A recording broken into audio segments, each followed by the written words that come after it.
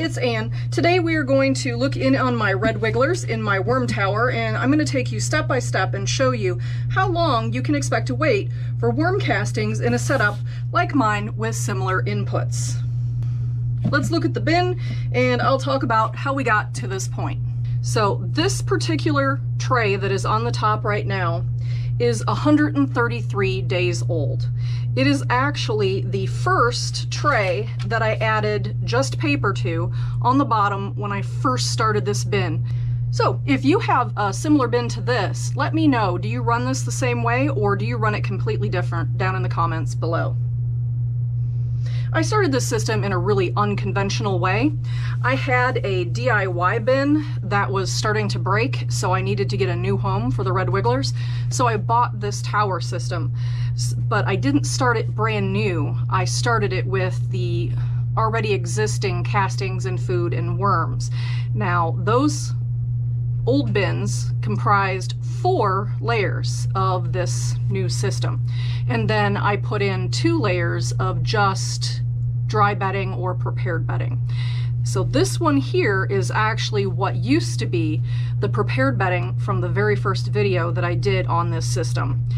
So I have harvested all the rest of the former DIY castings, and so now we're up to the end, as it would be. So what we're doing now is we're going to have a look and see what we've got going on here, other than some sprouting. So as you can see today, this layer is almost ready to harvest. So I'm kind of looking in here to see what we've got, and I'm trying to decide, should I harvest this today? Is it ready? Or should I give it one more cycle? And I'm looking at this and I had planned on letting it go for another cycle, but this really does look like it's ready to roll. Now there's these little pieces of paper that haven't digested for whatever reason. So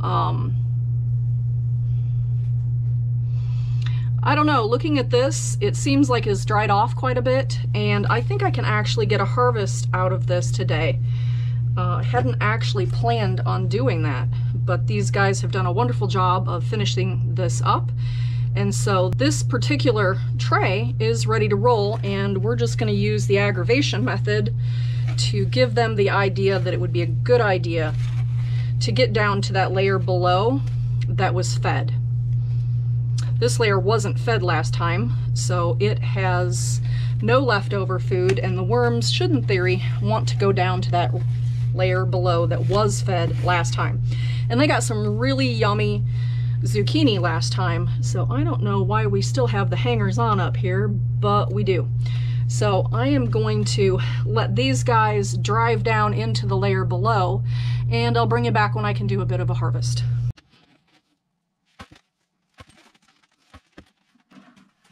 Yep, saw that at the last minute.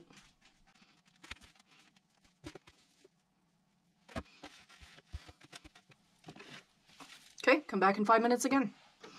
And the impatient worm farmer is gonna speed along any of these little critters that have not gone already. Kind of looking to see if there's any big ones out here that I can grab. Oop, there you go. And then I will just dump this into a bucket. So it looks like I only got about 1 gallon-ish of castings. But in my mind, that's not bad at all. Okay, so now this layer, as being the layer that was directly below, is now going to become the pre-harvest tray.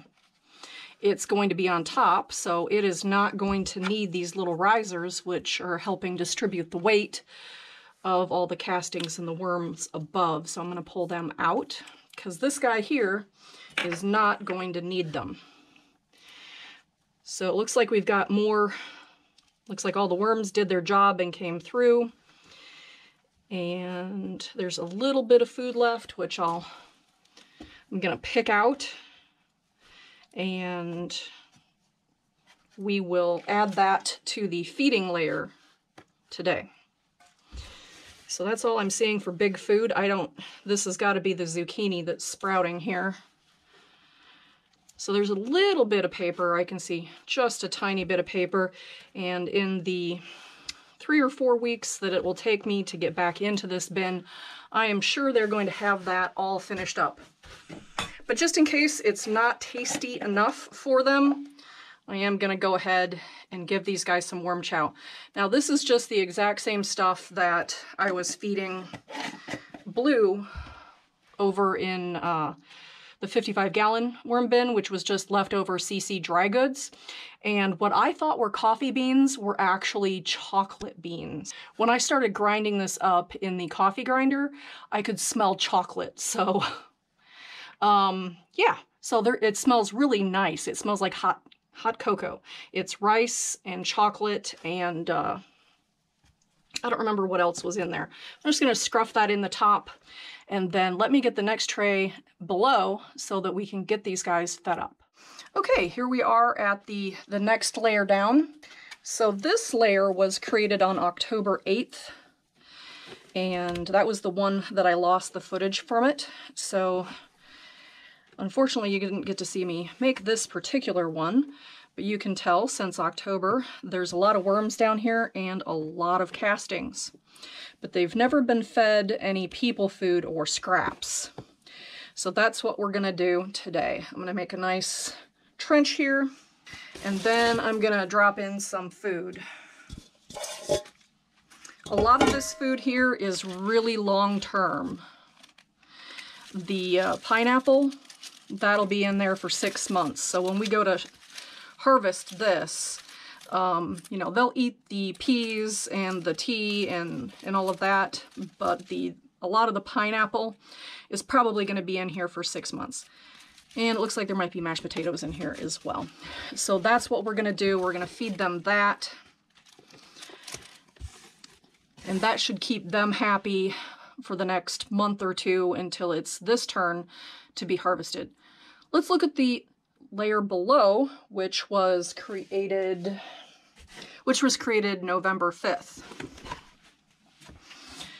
So this started as just paper, cardboard and paper, and you can tell it's still pretty dry.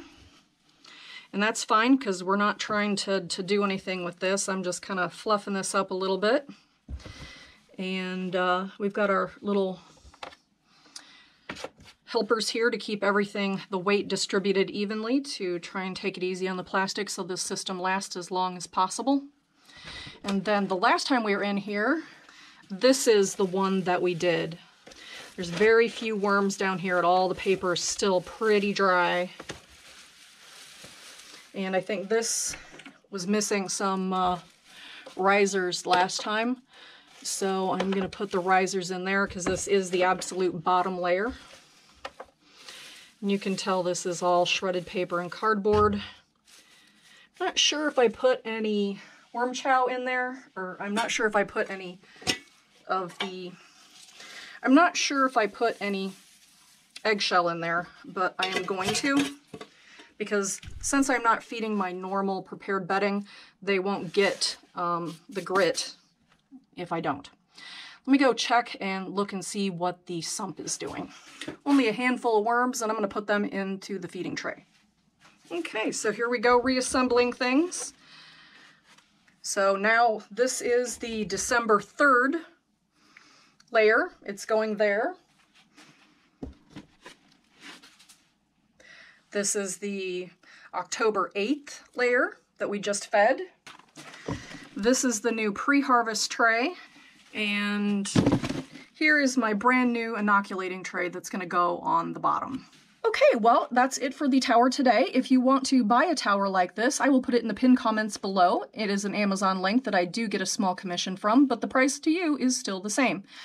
And also, if you want to see more of the tower, there is a playlist right over here. And if you're just interested in red wigglers in general, I have a playlist for that over there. And YouTube says, if you've seen all of that, you will want to watch this video down here. All right, guys, thanks for hanging out with me and my worms, and everybody, have a good day.